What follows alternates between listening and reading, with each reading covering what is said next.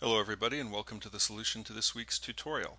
If you recall, our problem is to take an indented list like this that's in plain text using stars to show items and indentation to show parent-child relationships and turn it into a proper HTML list with UL tags and LI tags.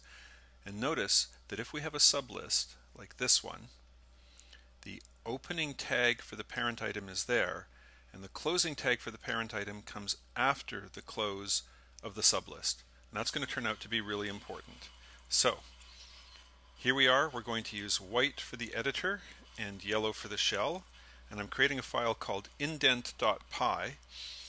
And I'm going to show you a simple solution that doesn't actually work in order to motivate a more complex solution that does. So let's start off by creating a simple input file, something like first.text is star A, star B, 1, 2, C. Let's see if we can, let's put another one under here. There. Let's see if we can convert that. Well, I'm going to import the system library. I'll just read from standard input for now. We're going to throw all of this code away in a moment.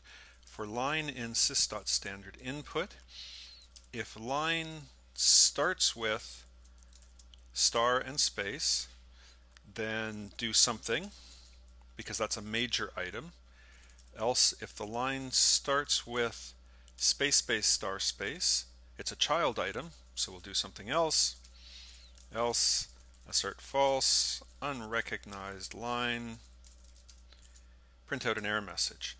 Now, let's see whether that alone works. It shouldn't produce any output, but it shouldn't trip that assertion. So Python indent.py, read input from first.text. Okay, it ran without crashing, so at least these lines are sorting through all of the possible input. Let's see what we should do here. I can say text equals line dot.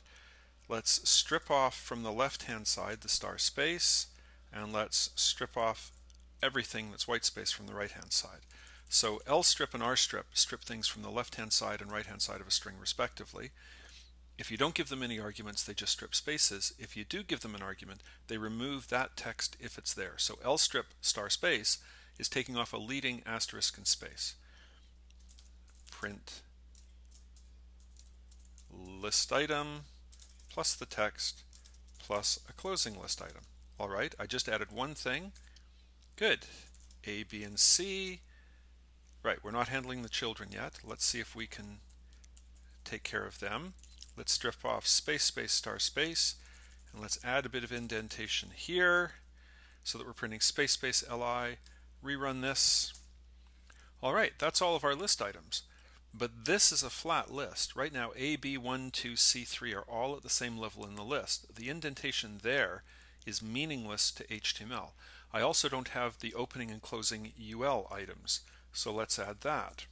Print an opening list item, print a closing list tag. Okay, I'm now opening the list and closing the list, but if I put this into first.html and open first.html, let's enlarge that so you can see it, what I've got is a flat list. There's no indentation there. I need to add the parent-child relationships, the listing and sublistings. I need basically to put in that and that where they're required, and instead of having the closing list item right there at the end of the line, I need to put it down there after the closing list. Well, this turns out to be trickier than you would think, because I need to handle the case of there not being any children. A doesn't have any children. I need to close two lists at once if a sub-item is the last child of a main item, and so forth. So just handling one line at a time turns out to make this really hard. What I want to do is come back and do something a little more clever. I'm going to say lines equals sys.stdin.readLines. So now I've got a list of all the lines of text from my input. And I'm going to do something like do outer on lines. So I'm going to say do outer of lines is print the opening of the list, print the closing of the list, and then I'm tempted to say for line in lines, but that's not actually the right way to solve this problem. Instead, I'm going to say current equals 0. That's the index of the line I'm currently looking at. While current is less than length of lines, i.e. while there's more data to put out, assert that lines of current starts with star space. This is a top level item. And then say that text is lines current dot rstrip star space dot lstrip to get rid of trailing white space, print list item plus text, but not the close. I'm going to print that in a moment. In between though, I'm going to say that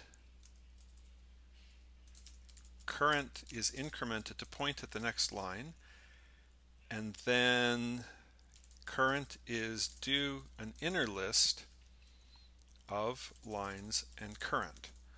I'm going to ask another function to handle this nested list and give me back the index of the next line in the input to be handled.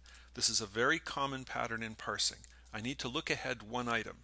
So I'm going to say in my main function, let's just keep going until there's no more input. I'm going to handle exactly one type of item here. I'm going to handle the top level items. I'm going to call another function to handle the innermost items. It's going to tell me where to resume my input. I tell it by passing in current where we are now. I give it the list of lines so it can grab the input data, and it tells me where to resume. Why do I increment here? Well, I've handled this line. I've handled the line at index current, so I need to tell the inner function to handle the next one. And I can simplify this code by saying do inner of lines and current plus 1. I'm at line current. I say, all right, do inner. I want you to start handling input from line current plus 1 and give me back the index of the line where I should go. And if you run out of stuff, current will be greater than or equal to len lines, so I'll drop out of the loop. So let's write def do inner of lines and current and say while current is less than length of lines, so that we don't have an index go out of bounds, and lines of current starts with space space star space. Sorry about the line wrap there. In here I want to say current plus equals 1. And then I'm going to return current. It's not printing anything out at the moment. Let's go back up here and break this line so that I don't get that ugly wrap. How's that? Well, current is less than the length of lines, i.e. current is a valid index, and this is an indented line. It starts with space space star space. Then let's just move on to the next index. So this is just going to skip over all of these inner items and just keep incrementing the index until it either gets to the end of input or to the next outermost item. Let's see what happens when we run this.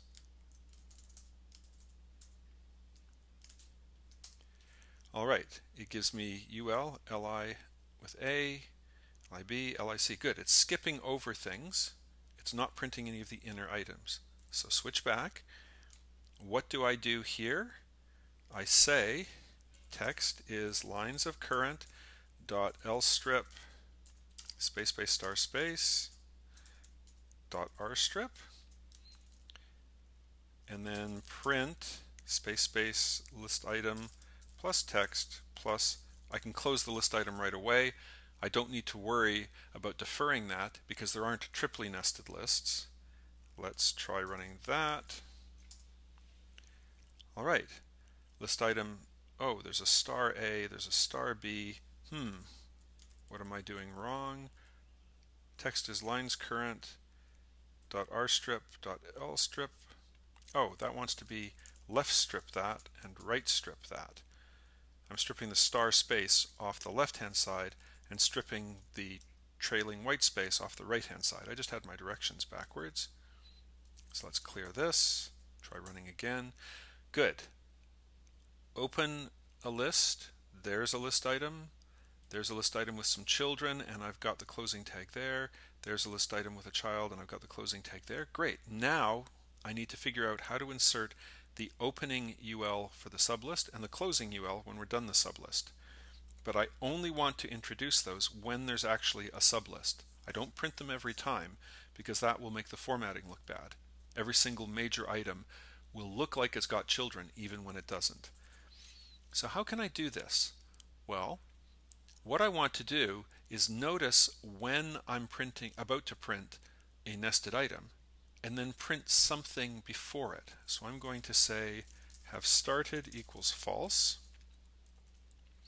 If I'm inside this loop, I've got a list item to print, so I say have started equals true because I'm printing space space UL. This is called a one-way flag or a toggle. It starts off false. If I get into the loop at all, then I've got at least one item in the sublist. So I print out the opening of the sublist, and then I say, yes, I've actually started. And here I need to guard this by saying, if not have started, then print that. Right? So if I haven't already started the sublist, then start the sublist and set the flag to true so that I never come around again. Now I find if not have started to be a little bit confusing. I don't like negations, so I'm going to say need to start is true. Change this to be if need to start, and then change this to be need to start is false. I find that easier to read because there isn't a negation. Do I need to start the sublist? Well, yes, initially that's true. In here, if I'm inside the list, I must have a sub item, so I must need to start the sublist. I'm not going to try to close the list yet. Let's see whether this works. All right, A doesn't have any children, so it's just list item A, close list item. And again, the fact that there's a line break there doesn't matter to HTML. It's going to ignore that. It's only going to pay attention to the tags, and the tags say start a list item, end a list item. What about the next one that has a couple of children? Well, we start a list item. Oh good, we're starting the sublist. We've got the two sublist items. We haven't closed the sublist yet, but then we've got the close tag to match the open tag around B. I need to close the sublist, but I've got the open where I need it, there, and I did not get an opening UL tag here where there aren't any children. So let's switch back. How can I tell if I need to close a sublist? Well, did I have any children at all? If I got into this loop at all, then I'm going to be printing the opening of the sublist. I better make a note to myself that I need to close it. Well, I've got that. If need to start is false, then I must have got in here. So at the end, I can say if not need to start, print the closing tag. Because if need to start is still true after the loop, then I never executed the loop, so there weren't any children, so I don't need to close the list. This works. I find it confusing. I'm going to say need to close is false. If need to close, then print the closing tag, and then in here I'm going to say that need to close is true. If I got into the loop at all, then I need to close the sublist because I've printed an item right there. I don't, strictly speaking, need the two flags. I can do this with just one flag. I find it a lot easier if each flag corresponds to one test. Using need to start for two separate purposes, in particular using a flag called need to start to keep track of whether I need to close the list, is just going to lead to headaches further down. So let's see whether this code does what I want. All right, A doesn't have any children. That works. B does have some children. Okay, that works. And C has one child, and that works. So I believe this code is working. What I really want to emphasize, though, is this code is very complex and fragile. If we wanted to handle another layer of list, we could sort of probably maybe duplicate the do inner function. If we wanted to be able to handle tables and paragraphs and emphasize text and other nested tags, this is the wrong approach again. There's a more complicated but more structured approach that will handle nested data, nested formats, indentation, and so forth. It's not trivial. It takes a bit of computer science theory to understand what's going on. So the real moral of the story is, don't write data formats. There are lots of well-designed, well-defined data formats out there. If you're working with grids, you use HDF or NetCDF.